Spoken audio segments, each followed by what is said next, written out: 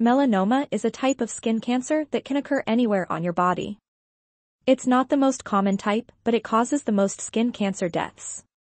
The rate of melanoma is rising faster than any other potentially preventable cancer in the US. This may partly because people are spending more time in the sun being exposed to ultraviolet or UV radiation from the sun's rays. A tanning bed or a sun lamp can damage your skin. This can put you at risk for melanoma or other types of skin cancer. Other things that increase your chances of getting melanoma include having lots of moles, unusual moles or large moles, having a close family member who has had melanoma, or you had melanoma in the past, having fair skin, light-colored eyes, or light-colored hair, having skin that freckles and burns easily, and having lots of sunburns in the past. If you have dark skin, or if you are African American, your risk for melanoma is less, but if you do get melanoma, it can be more dangerous. Because of this, it is still important to be aware of melanoma signs. If any moles on your body have changed in size or appearance, ask your healthcare provider to take a look. Use the ABCDE rule. A is for asymmetric. Are there any moles with unusual shapes? B is for irregular border. Do any moles have raised or ragged edges? C is for color. Do any moles have will or mixed colors? D is for diameter. Are any molds getting larger?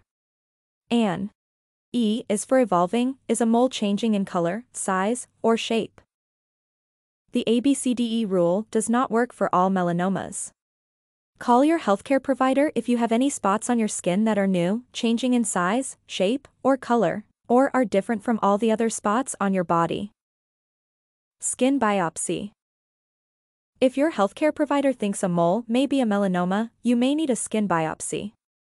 This means a small piece of the mole must be removed to be looked at under a microscope. There is a small chance that your biopsy can cause an infection or it may leave a scar.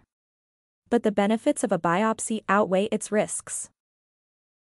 Blood tests are not used to diagnose melanoma. However, some tests may be performed prior to or during therapy, particularly for more serious cases. Prior to treatment, doctors frequently check the blood for the presence of a chemical called lactate dehydrogenase or LDH. A high LDH level can indicate that the melanoma has progressed to complicated areas of the body. This may have an impact on the cancer stage. The staging of melanoma depends on 3 points in particular. First, the extent of the primary tumor, how deep has the cancer grown into the skin, and if the cancer ulcerated. Here we are looking at 2 variables, tumor thickness and ulceration. The thickness of the melanoma is called the Breslow measurement. In general, melanomas less than 1 mm have a very small chance of spreading. As the melanoma becomes thicker, it has a greater chance of spreading. And ulceration is a breakdown of the skin over the melanoma. Melanomas that are ulcerated tend to have a worse outlook. Next variable is the spread to nearby lymph nodes, that if the cancer spreads to nearby lymph nodes. Lastly, the third variable, the spread to distant sites or if metastasis occurred. Here we see if the cancer has spread to distant lymph nodes or distant organs. Melanoma can spread almost anywhere, but the most common sites of spread are the lungs, liver, brain, bones, and the skin or lymph nodes in other parts of the body.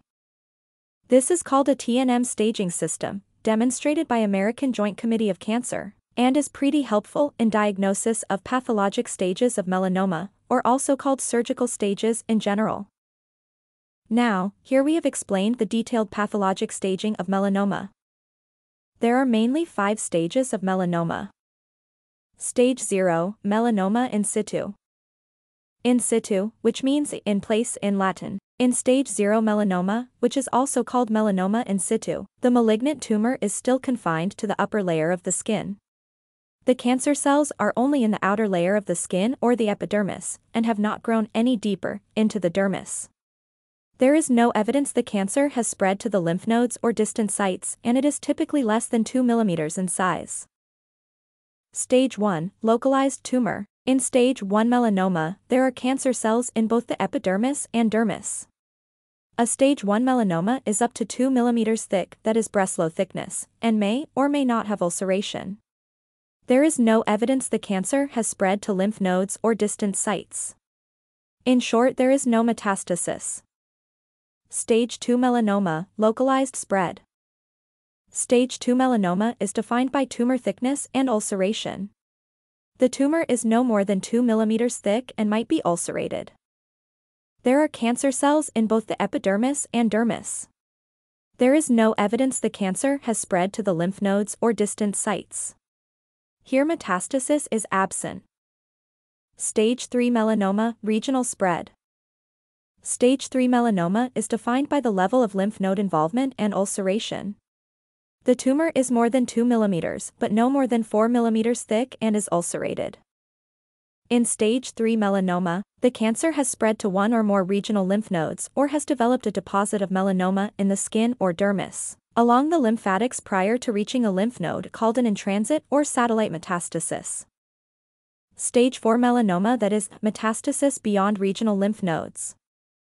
In stage 4 melanoma, the cancer has spread beyond the original tumor site and regional lymph nodes to more distant areas of the body. The tumor is thicker than 4 mm and is ulcerated. The most common sites of metastasis are distant skin and lymph nodes, then lungs, liver, brain, bone, and intestines. The level of serum lactate dehydrogenase may or may not be elevated. This is a pathologic or surgical staging of melanoma in short, and is very important in making a treatment plan for patients accordingly. There are various treatment options available to treat melanoma or skin cancers today. If you suspect it, get a doctor right away, as the rule here is very simple: detect early, treat better. Thank you for watching. Please subscribe and support us to learn more. Thank you.